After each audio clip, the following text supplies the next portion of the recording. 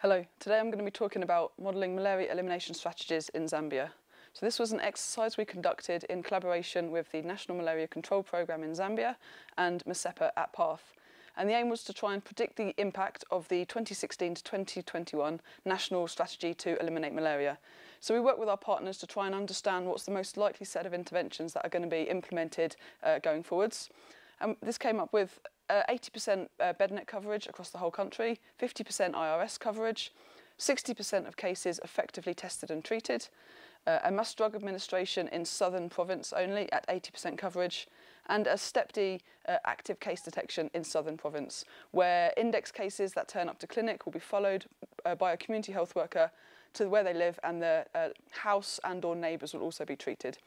So we used a mathematical model of malaria transmission to simulate this package of interventions to try and predict the outcome going into the future. So you see here, this is incidence over time. Initially, in 2016, we're at about 3 million cases. And as the interventions come into place in 2017, we see a very sharp reduction in incidence down to a predicted 1 million cases per year, down from 3 million. One of the strategies that we were interested in looking at was what would happen if we did a mass drug administration across the whole country. So this is one of the benefits of modelling, is that we can very easily explore hypothetical scenarios. So now we look at a simulation where we do 2 rounds of mass drug administration across the whole country in 2017 and 2018. And you see this results in a very sharp reduction in clinical incidence, down to about 500,000. However, mass drug administration is a transient intervention, and it's not doing anything to change the fundamental transmission potential of an area, so the models will always predict that transmission will return to the levels that you would have achieved solely through enhanced vector control and enhanced case management. It's also quite useful to look at this on a geographical scale. So the picture on the left shows the clinical incidence in Zambia as we are now in 2016, and then we can look at what happens looking at 3 different scenarios.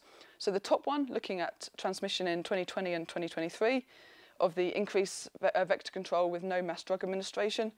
We see large parts of the country are hugely reducing transmission. A lot of areas are reaching this level 1, which is 1 to 50 cases per 1,000 people per year.